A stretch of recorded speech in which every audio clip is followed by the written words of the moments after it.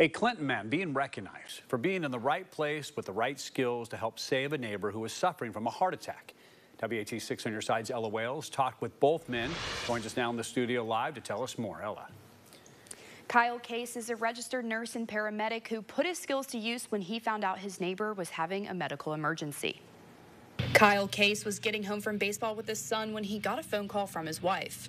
She said, hey, there's a fire truck across the street over at Chalice's house. His neighbor, Chalice Bingham, was suffering from a heart attack, and Case didn't hesitate to step in while he and the firefighters on the scene waited for the ambulance to arrive. So at the time I wanted to get an IV and get some fluids going because my resources were limited since I didn't have an ambulance on scene. We couldn't run an EKG, didn't have access to a whole bunch of medicine to really do any treatment at the time, but I had the fire department, which allowed him to get the IV in. When EMS arrived, Bingham was transported to the hospital where he learned about Case's actions. One of the first things I remember the doctor telling me is that, man, you're lucky to be alive.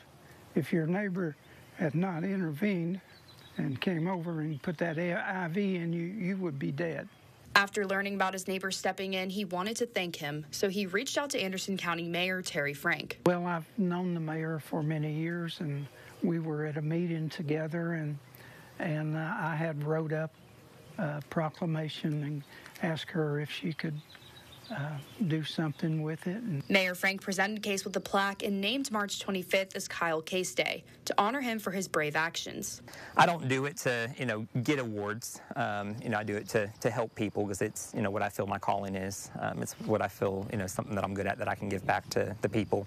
But for, for it to be this close to me and, a neighbor and, for them to feel, compelled to, go to the mayor and seek that recognition was very meaningful.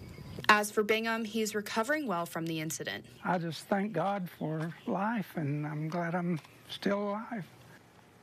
I also found out that Case and his family actually bought their house from Bingham's son. And at the time, Case made a promise to look out for Bingham while they are neighbors. I think he's kept that promise, that's for sure. Thank you, Ella.